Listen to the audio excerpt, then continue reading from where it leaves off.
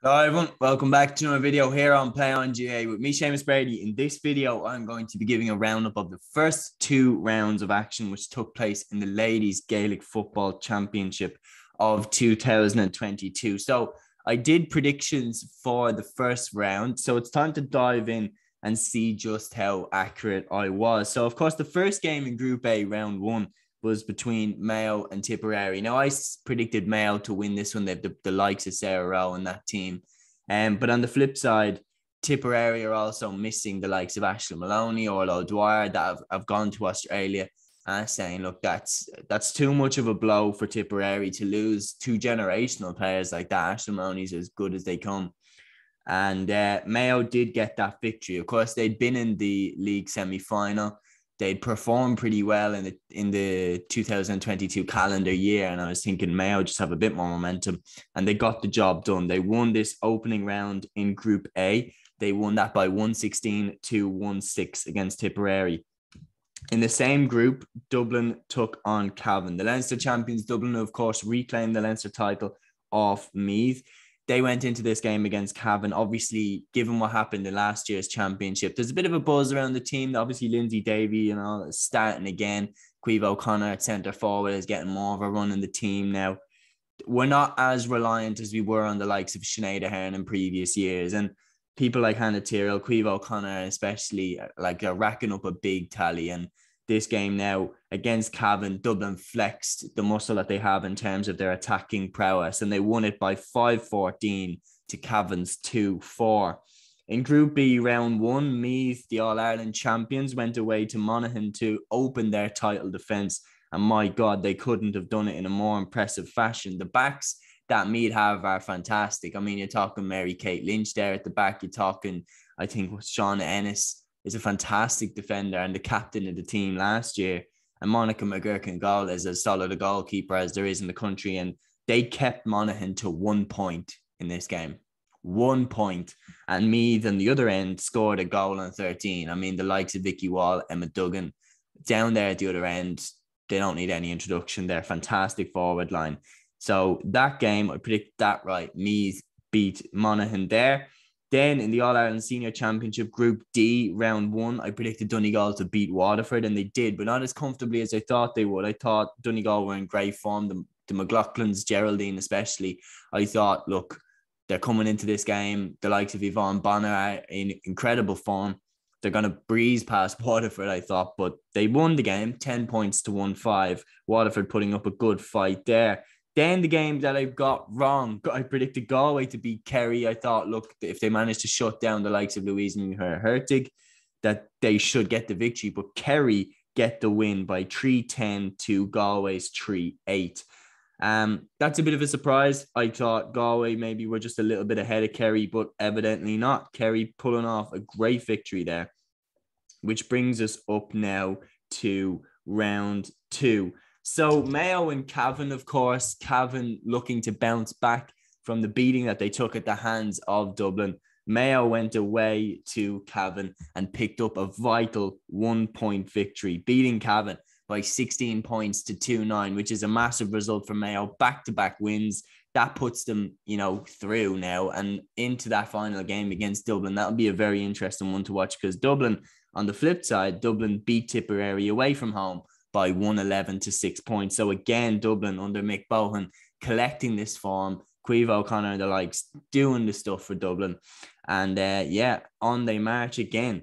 In Group C, round two, Galway bounced back from their disappointing defeat at the hands of Kerry to beat Westmeath by 118 to 4 points. It's a bit of a bad day for Westmeath, but Galway have some exceptional young talent in that team, exceptional forwards, and they bounce back well. I mean, that's a good sign there for Galway going forward. Cork on the flip side, I mean, the players that Cork have here, I mean, like very impressed with their performance in this game. Darren O'Sullivan hit a goal in 5 as they beat Donegal by 2-12 to 110. They managed to shut down Geraldine McLaughlin relatively well, who only hit 1 point from play. She hit 4 frees. Yvonne Bonner struck a goal, but Cork on the flip side, Orla Finn hit a goal on the point. Ciara O'Sullivan from centre forward hit 2 points. Darren O'Sullivan hit 1-5. So Cork, that was definitely the game of the round that I was looking out for. and they won it by 212 to 110. So beating a team that had done very well in the league in Donegal, and Cork, you know, All-Ireland semi-finalists last year, the absolute history that Cork have, you know, the All-Ireland runs that they put together, they've such history. And to win this game is massive for Cork. 212 to 110. Good victory there for Shane Ronayne, of course, who is the Cork manager this season for the first time. Then the final game, which took place in the All-Ireland Senior Championship Group B Round 2, was between Armagh and Meath. And this was another game that I was really, really watching out for, because Armagh have some serious talent. They've got Amy Mackin. Of course, Kelly Mallon, of course, was named the player of the month. They've got some serious form. And I was just thinking about that beating that they put on Monaghan in the Ulster semi-final, where they absolutely wiped the floor with them. And I was thinking Armagh can score at will, but so can Meath. And Meath were coming into this, as I mentioned, having only conceded 1 point against Monaghan. So it was a real case of which forwards are going to fire.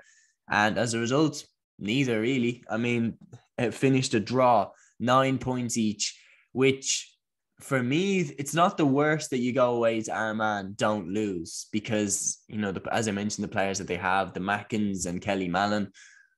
But for Armagh, it could be an opportunity missed. You know, you're getting Meath fresh off the back of the announcement that Vicky Wall is going to be playing in the AFL.